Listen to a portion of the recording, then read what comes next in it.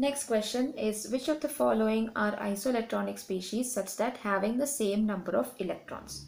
And some elements are given: sodium ion, potassium ion, magnesium ion, calcium ion, sulfide ion and argon.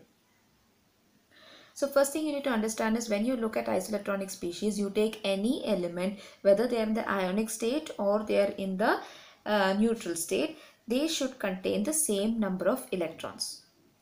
So that such kind of elements are called as isoelectronic species. Now, just by looking at these elements, you are not going to be able to identify whether they contain the same number of electrons. For that, you need to write the electronic configuration and check how many electrons are there, or at least count the electrons over here.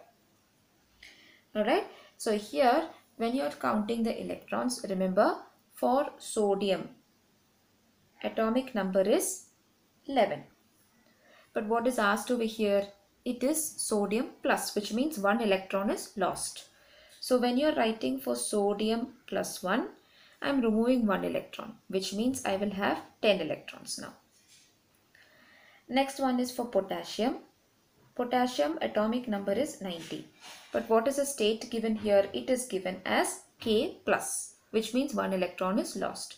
So K plus will become 18 minus 1 electron. Next is magnesium. Atomic number of magnesium is going to be 12. But here the state given to us is Mg2 plus, which means loss of 2 electrons. So Mg2 plus will become 10. Next is calcium. Calcium atomic number is 20. Calcium is present in the plus 2 oxidation state. Plus 2 meaning removal of 2 electrons, therefore 18. Then I have sulfur. Sulfur will be 16 atomic number. But here it's given 2 minus, which means gain of 2 electrons. So S2 minus gain of 2 electrons will become 18. Argon is going to be 18. Argon by itself is in the neutral state, so it remains there. Now what we are going to do is, we are going to check for these values which of these are isoelectronic, which means they should have the same number of electrons.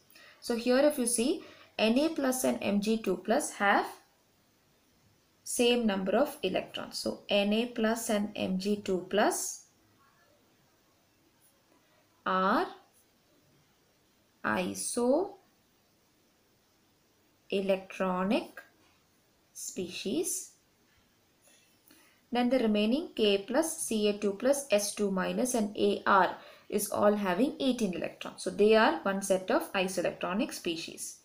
K plus, Ca2 plus, S2 minus and Ar are isoelectronic to each other.